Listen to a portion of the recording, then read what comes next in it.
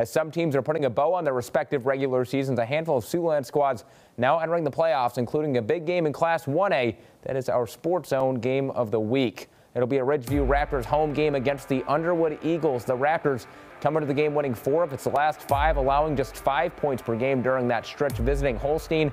The Underwood Eagles, a team that features Iowa baseball commit Garrett Lutt at quarterback. The junior has notched over 1,500 passing yards and 23 touchdowns, both marks top 5 in the class statewide. Kickoff will be at 7 p.m. on Friday at Ridgeview. Now for our friends at Metro Sports TV, the Dakota Valley Panthers ending the regular season with a big test against unbeaten and top-ranked team Sioux Falls. The Chargers 8-0 on the season. They've won the last 5 meetings. That game will be played on Thursday night at Dakota Valley. And in Iowa, number 3 Spirit Lake clashes with Cherokee in the first round of the Class 2A playoffs. That game in Spirit Lake, the first meeting between the two teams since 2015. Turning to Metro Sports TV and SportsZone on Friday night with the highlights.